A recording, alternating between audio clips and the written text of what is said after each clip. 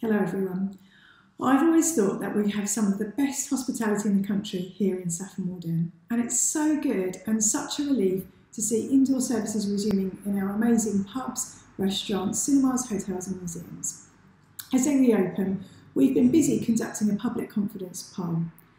250 people living in and around Saffron Walden were asked a few questions on how safe they feel about returning back to the town centre. And it made for some really good reading. 9 in 10 of those surveyed say they felt safe returning back to Saffron Walden, and we're delighted to see that. A quarter of them said they feel very safe.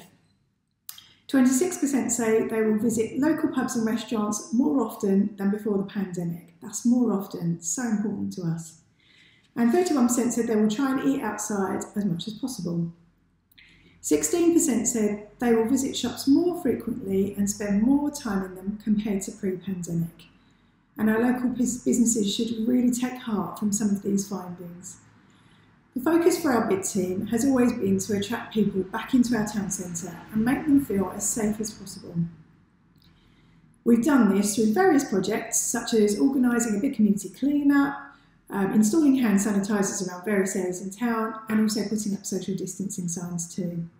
It seems to be paying off, as a poll shows that people overwhelmingly feel safe in Saffron Walden.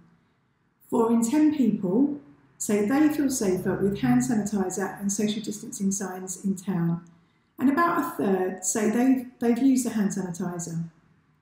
So that's probably about enough figures for you now. I urge you, please come and support our local businesses. I know they are most certainly looking forward to welcoming you back to Saffron Walden.